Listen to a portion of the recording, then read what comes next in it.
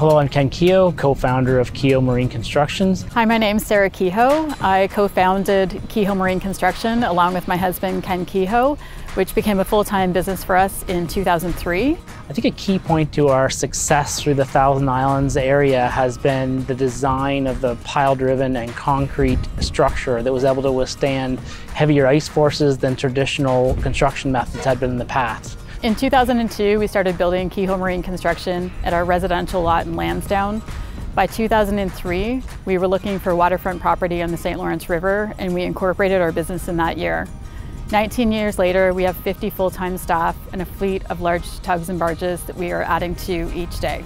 We offer a full list of services from small floating docks to large boat lifts up to 80,000 pounds, pile-driven concrete docks, shoreline stabilization, dredging. And we have a tug and barge rental service, which quite often delivers machinery and material to island and waterfront properties for residential clients. In our manufacturing shop, we manufacture our own sectional barges that we can either use in our rental division or on our own commercial projects or for sale. We offer a variety of solutions for floating and stationary docks, which can be completed with upper structure boat ports or boat houses. Our shoreline erosion protection and retaining walls include riprap, armor stone, and sheet pile.